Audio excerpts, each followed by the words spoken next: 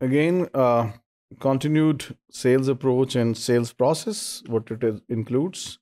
The very important dimensions is sales staff. कि जो लोग हमने एम्प्लॉय किए हैं, जो लोग एंटरप्रेन्योर ने चुने हैं सेल के लिए, they play crucial role, because ये वो लोग हैं जिन्होंने पोटेंशियल कस्टमर्स, वेंचर्स, सम कस्टमर्स के पास जाना है, उसको प्रोडक्ट के बारे में बताना है। अब इनकी अच्छी टेक्निकल नो हाउ भी इनकी ठीक होनी चाहिए, मार्केट का भी इनको अंदाज़ा होना चाहिए, और ये जितने ज़्यादा एक्सपीरियंस्ड और सीजनड होंगे उतना ज़्यादा ये एंटरप्रेन्योरल मार्केटिंग में सक्सेसफुल हो सकते हैं। सो they should be qualified, whatever is the requirement, whatever is the qualification required for the product and the market, maybe which requires that the person be having the technical degree or diploma plus business education.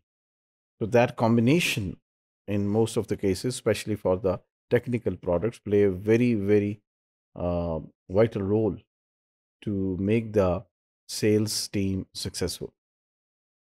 So qualified, educated, and competent sales staff, that is required. ये वो element है या ये वो expense है जिसको compromise नहीं करना चाहिए, क्योंकि अगर एजुकेशन एक्सपीरियंस को आप कॉम्प्रोमाइज़ करें for inducting low paid sales employee, so that can be very detrimental for the objectives and success of the entrepreneurial business. Sometimes you may hire extra people for adequate sales capacity. अगर sales आपकी बढ़ती चली जाती हैं तो आप शुरू में एक छोटी टीम से शुरू करें, और जो सेल बढ़ती चली जाए आप अपनी सेल्स टीम जो है उसमें इजाफा करते चले जाएं।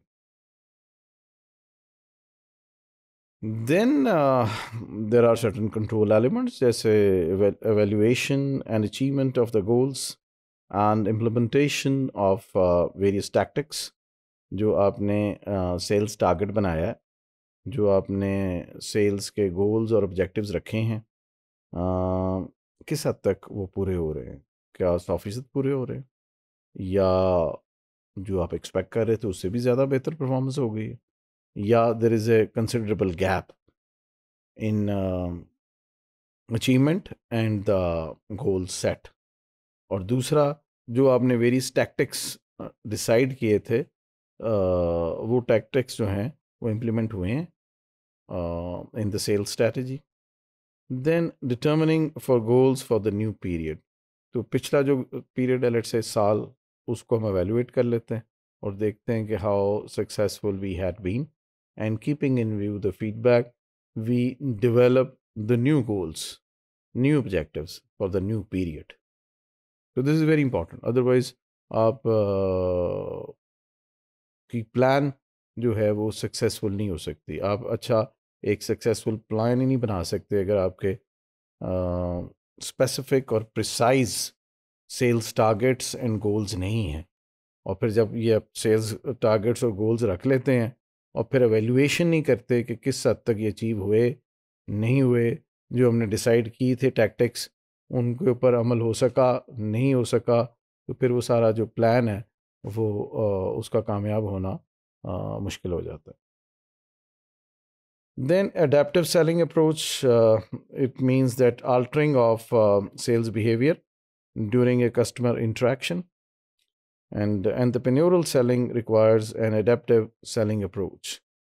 ये adaptive selling approach जो है ये हमें बताती है कि जब आप एक प्रेजेंटेशन कर रहे हैं या आप एक सेल्स एक्टिविटी कर रहे हैं, तो उसके दौरान, because it's a new product and there are new customers, तो ये एक फिक्स्ड किस्म की अप्रोच या एक मोनोटोनस मैसेज नहीं है, या एक मोनोटोनस सेल्स प्रेजेंटेशन नहीं है जो कि आप हर एक को दे रहे हैं, ठीक है।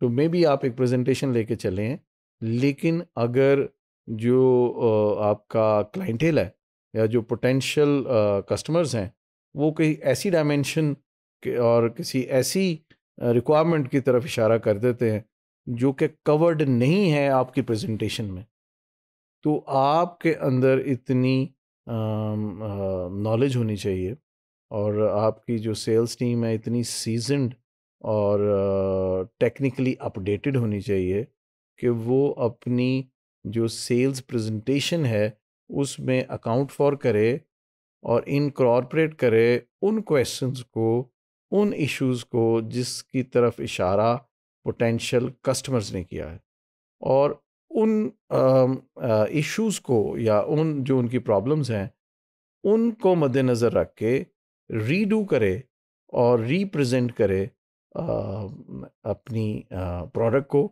If it fulfils there specific requirements, तो अकॉर्डिंगली वो अपनी कम्युनिकेशन और प्रेजेंटेशन को रीफोकस कर सकें उनके बताए हुए इशू के हवाले से।